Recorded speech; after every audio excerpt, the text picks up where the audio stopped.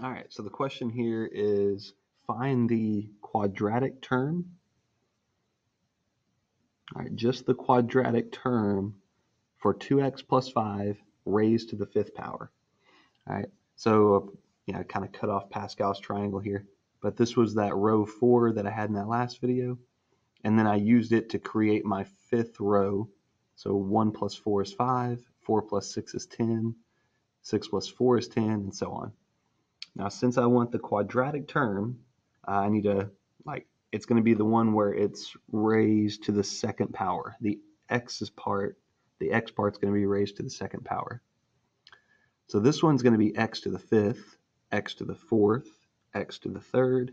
This one's going to be x to the second power. That's the one I want. So I know my term is going to start with a 10, and then it's going to be 2x. Well, this one's going to be to the second power. All right, so it starts off with this is 2x to the fifth, 2x to the fourth, 2x to the third. This will be 2x to the second power. And then my next one is going to be that 5 there. The trick is I know that these exponents have to always add up to this number here. So I know this is going to end up being a 3.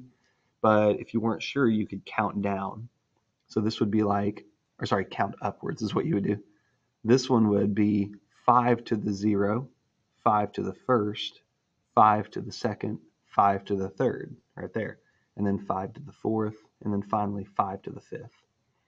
So whatever this multiplies out to be, this is going to tell me my quadratic term. So it's going to be 10 times 2 to the second, and then times 5 to the third, times x squared. All right, whatever this comes out to be, that'll be it.